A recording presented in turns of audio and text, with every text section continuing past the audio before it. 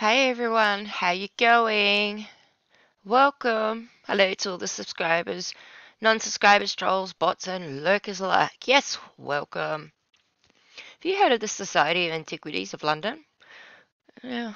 Society of Antiquaries London is a learned society chartered by its Royal Charter of 1751 with the encouragement, advancement, and furtherance of the study and knowledge of antiquities and history of this and other countries. It's based at Burlington House, Piccadilly, London, a building owned by the UK government and is a registered charity. Members of the society are known as Fellows and entitled to use postnominal letters, FSA, after their names.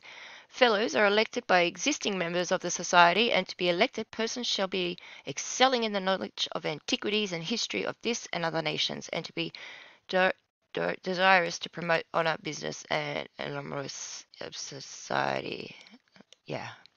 The Society retains a highly selective election procedure in comparison with many other learned societies. Nominations for the fellowship can come from only existing fellows of the Society, and it must be signed by at least 5 or up to 12 existing fellows, certifying that, from their personal knowledge, a candidate would make a worthy fellow. Elections then occur by anonymous ballot, and the candidate must achieve a ratio of 2 yes votes for every no vote cast by fellows participating in the ballot to be elected as a fellow. Fellowship is thus regarded as a reconciliation of significant achievement in the fields of archaeology, antiquities, history, and heritage. First secretary of the society was William Stuckley. As of 2020, the society has a membership of 3,300 fellows. Okay, history and incidentals.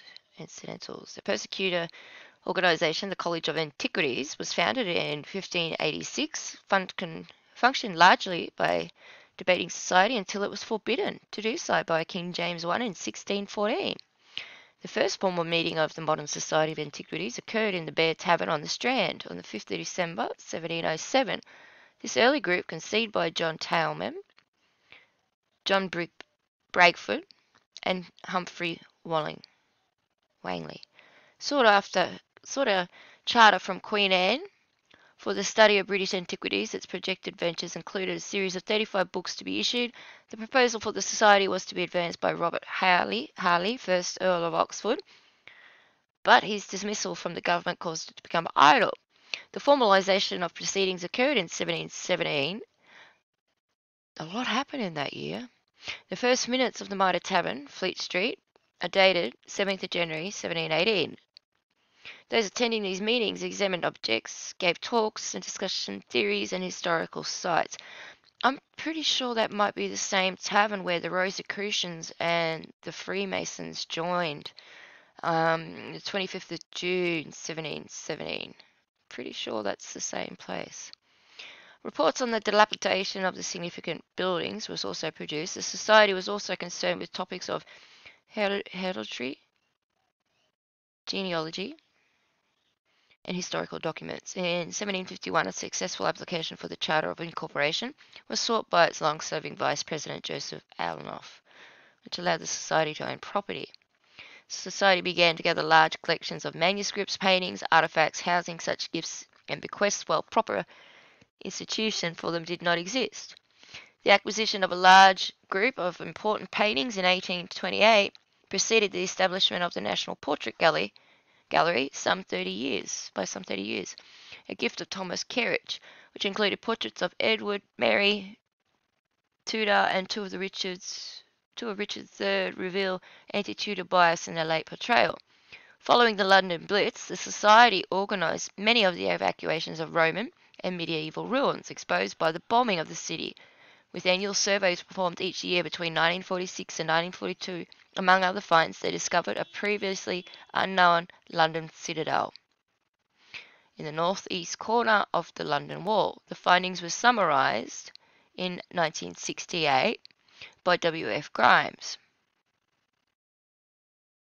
In 2007, the Society celebrated its triennial year, recognising the first less formal meetings with an exhibition of the Royal Academy entitled Making History Antiquities in Brisbane 1707-2007. It was marked by 2 substantial publications, a collection of 17 scholarly essays on parallel themes of history of the society itself and changing interpretations of the material relics over the past 3 centuries of its existence. The illustrated catalogue of exhibition, which included 15 shorter thematic essays by various expert contributions. The Society faced controversy in 2019 when its council was unable to pass a resolution to elect fellow Hubert Cheshire.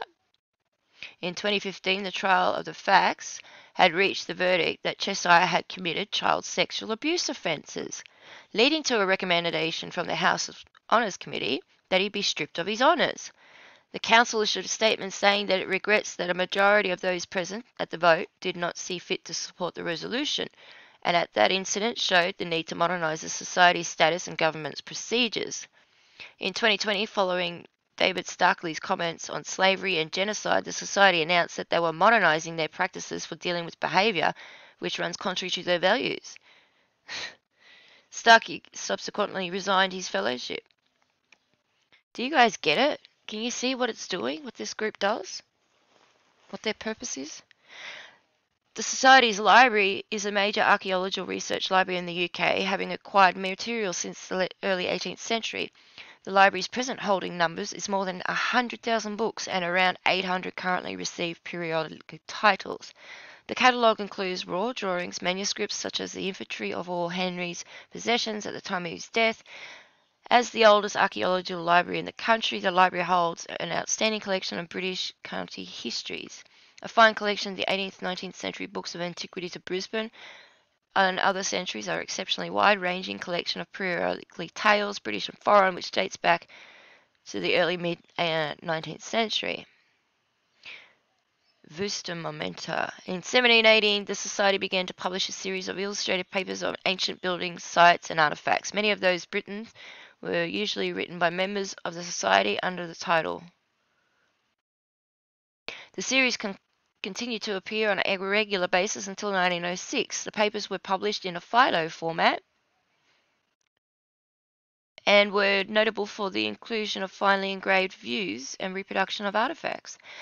An engraver was employed by the Society from its inception. The earliest were George Virtue, James Basry, and successors labouring to produce the copper plate used in the printing of the Philo editions.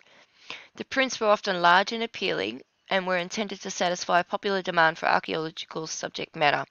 The quasi-scientific illustrations were often inset with multiple viewpoints of architectural details. A fellow of the Society, Richard Gough, director 1771 to 1791, sought to expand and improve publication of the Society's research, motivated by the steady dilapidation of examples of the Gothic architecture.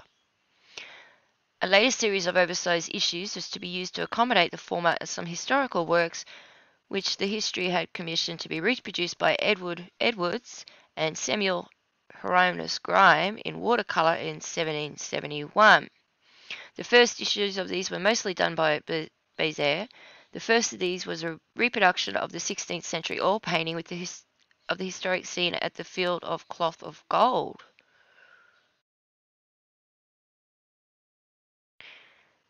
That's interesting.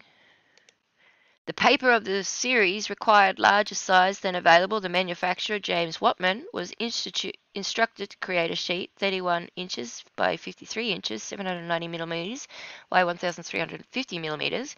The name given to the format is Antiquaries. The engraving of the plate measured 4 foot 1 inch, 1.24 meters by 2 foot 3 inches, 0.69 meters. Required 2 years to complete. The standard printing for this series was 400 prints. The plates were carefully stored by the Society and used occasionally to fulfill later requests. Only 3 of the 7 plates still exist. Archaeologia. The Society's first journal, Archaeology Miscellaneous Tracts Relating to Antiquity, which was the first volume, appeared in quarto format. In 1770, the journal mainly contained papers that had been delivered at the Society's meetings. In the early years, these included many delivered in pieces, decades that it had remained unpublished. It continued to appear more than less regular basis until after the Second World War, but then became increasingly irregular, some of its ground having been taken by the Society's other journals. Only 2 volumes were published in the 1980s, volume 107 and 108, and 2 in the 90s. volumes 109, 110, published in 91 and 92 respectively.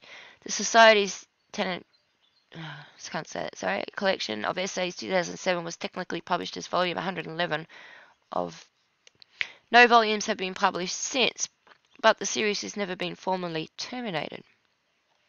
Proceedings and Antiquities Journals. In 1843, the Society took the decision to publish some of its proceedings in a second periodical and smaller format, initially unillustrated, which could appear on a more frequent basis than. It was entitled Proceedings of the Society of Antiquaries of London. The first part appeared in 1844, containing papers delivered in 1843, and the first series continued until 1859, by which time 4 volumes had appeared.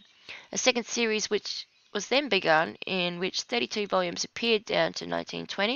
In 1921, proceedings were superseded by a new annual journal, the Antiquaries Journal. This continued to the present day, volume 100 having been published in 2020. Salon. Since the end of 2001, the Society has published a fortnightly online newsletter called Salon, Society of Antiquities Online Newsletter.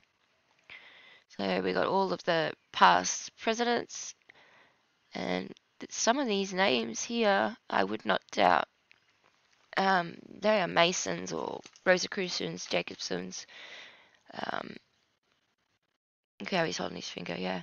They're all part of the club, and I think it's all done to hide history. I don't think it's to, um, better it. I think it's done to cover up. To get into it makes it hard, because they don't want you to know what's going on. So yeah, I thought you might like that one.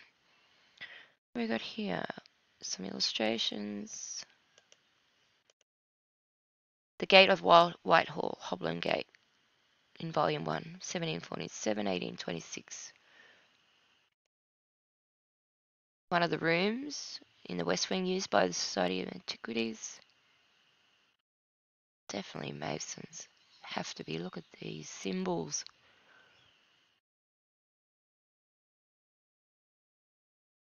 Eastern stars as well. 2 pillars. Cool. All right. Thanks for watching. Raise your vibrations, hit that like, subscribe if you want or not. Much love. Bye now.